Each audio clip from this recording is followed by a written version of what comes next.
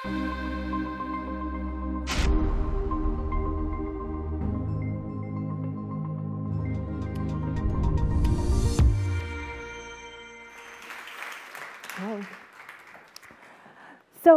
how many of you have ever gotten lucky?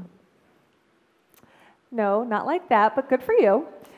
I mean, how many of you have ever found money on the floor of the grocery store or found the prime parking spot in a crowded lot?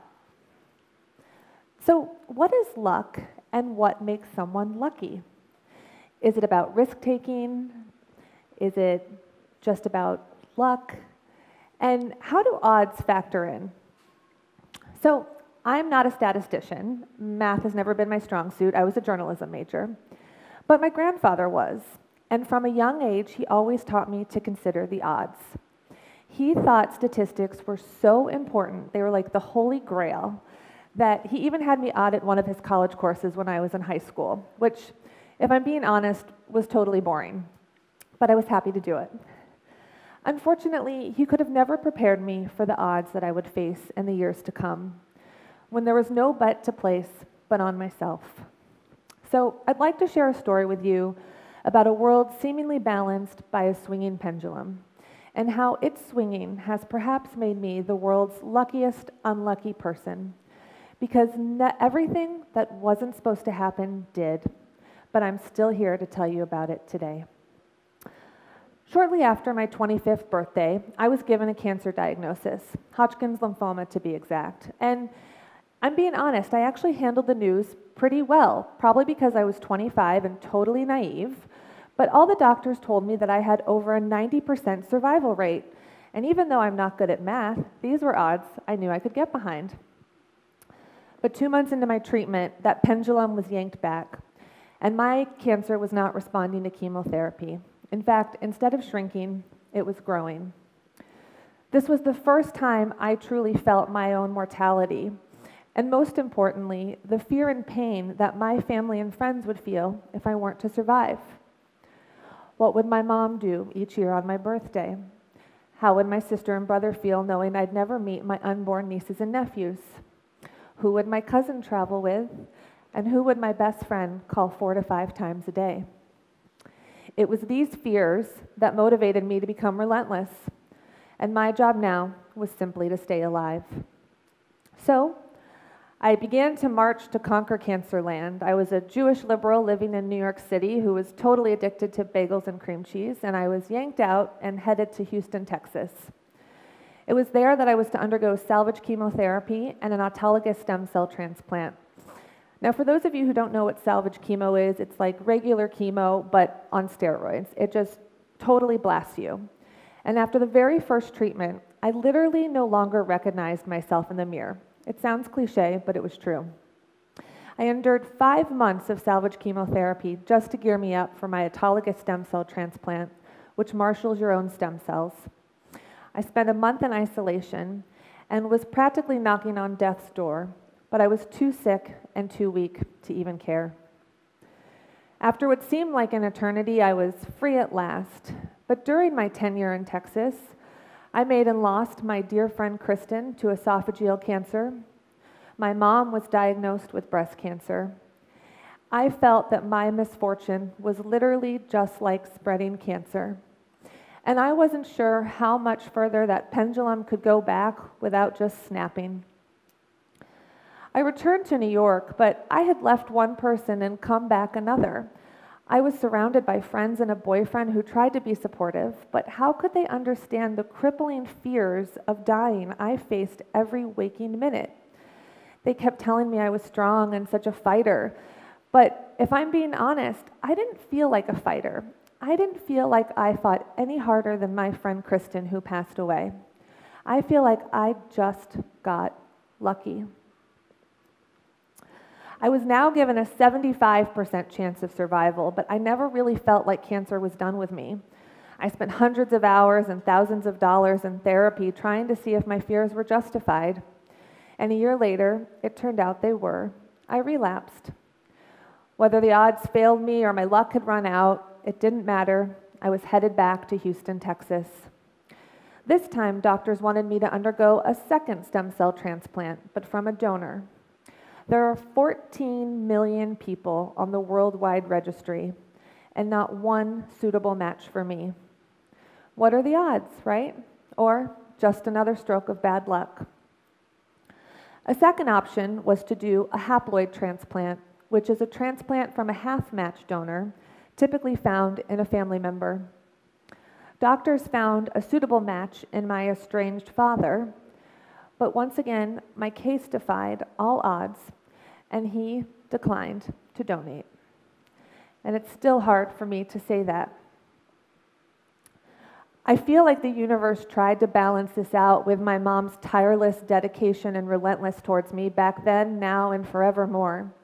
But it didn't change the fact that I was facing the worst odds of my life. Doctors now said I had less than 20% chance of survival. So I enrolled in a clinical trial. I had nothing to lose and everything to gain. And this drug made me as sick and tired as regular chemotherapy, required full body scans every 6 weeks, which is a ton of radiation, and constant platelet transfusions. But miraculously, somehow, it put me in remission. Doctors told me I was one of 2 people known to achieve this. I guess you could say I just got lucky.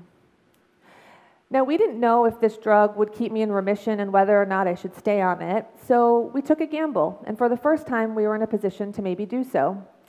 So we decided to try proton therapy, which at the time was a new form of radiation, in hopes that it would maybe keep me in remission for good.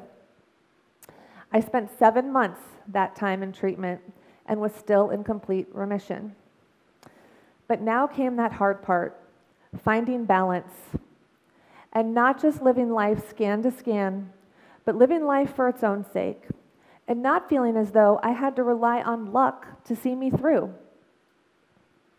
It's been 9 years, and I'm still alive. Thanks.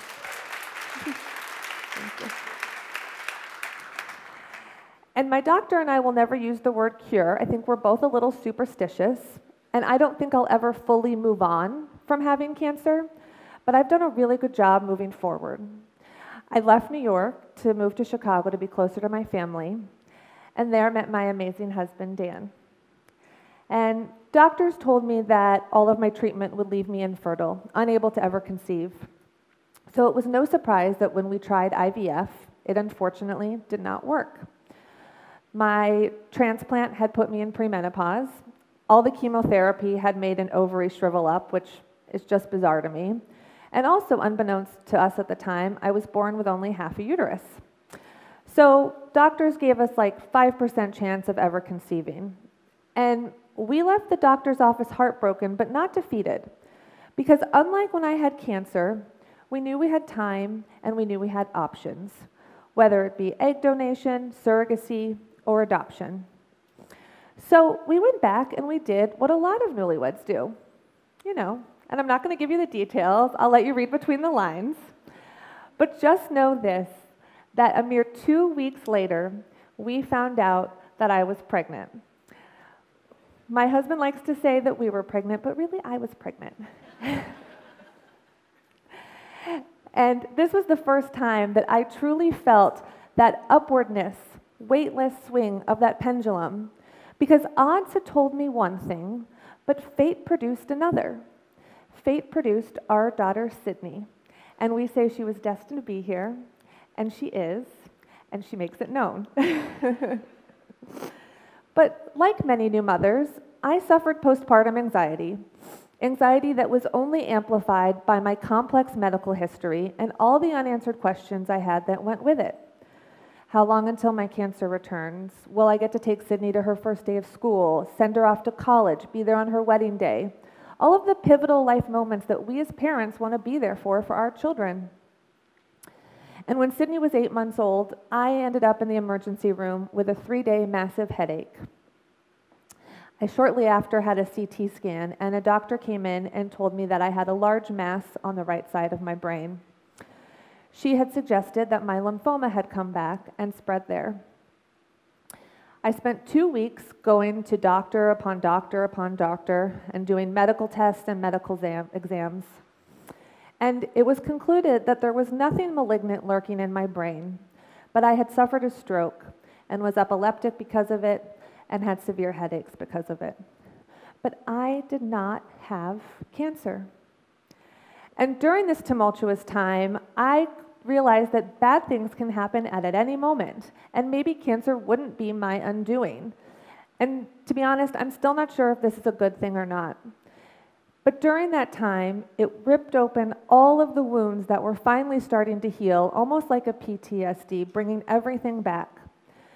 And it was a little different because I wasn't fearful of my life slowly slipping away due to an evil malignancy growing inside of me. I feared my life would be taken from me in an instant, just like this, due to a massive stroke or uncontrollable seizure. It got so bad that I lost my confidence and I lost my independence. I couldn't even do day-to-day activities like give my daughter a bath or drive the car to the gym, let alone work out. And it wasn't until I realized that I had stopped trusting myself, that led to me stop betting on myself, that I was able to regain some control and just say, Katie, snap out of it. And it took some time, but I was able to do it. Now, after some more time, Dan and I decided that we would try and grow our family again. And we knew that the chances were slim, but we thought we'd roll the dice. And just when we thought that our number would hit 7, bam, our number hit, and we found out that I was pregnant again. We couldn't believe it. We couldn't believe we got lucky twice. It was a true miracle. But at 32 weeks, my brain started to bleed again. And worst of all, my seizures were getting completely out of control. A craniotomy was looking more and more necessary. So, because of that, at 34 weeks, we welcomed our son, Max. And despite Max having to spend 4 weeks in the NICU, he actually handled the news better than the rest of us. He's amazing. But I had another difficult medical decision to make. Surgery or not, now or later. I'm happy to report that 2 weeks after Max was born, my brain stopped bleeding, and my seizures were once again under control with medicine. So I don't want to jinx myself, but maybe after all this time, I've been able to find some common ground between statistics and luck. Now, it's been nearly a decade since my first cancer diagnosis. I have since lived through a relapse, 2 brain bleeds, and let's be honest, 2 small children. And I keep coming back to 4 really important things that just keep popping up in me. And the first is this. Statistics should never dictate your outlook on life, and no one should ever give up because of them. Nothing should come with a larger, for informational purposes only, disclaimer than statistics.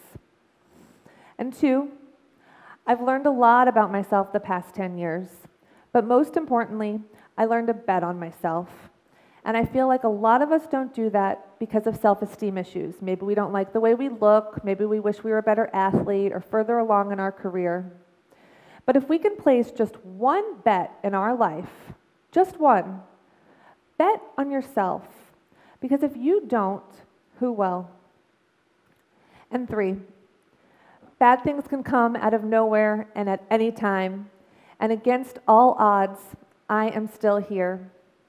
And I could choose to focus life on all those cold, hard, unforgiving facts that I've been dealt with, or I could choose to spend it on the things that make life worth living. For me, that's seeing my daughter's face light up every time a Mamma Mia song comes on, which is all the time in our house. Or seeing my son's infectious laugh and hearing it every time my husband makes a silly and ridiculous face at him. These are the moments that I choose to fully absorb, rather than count down how many I may have left. And last, if nothing else, life is all about balance, represented by this swinging pendulum. And luck, whether good, bad, or non-existent, is simply how we explain statistical anomalies.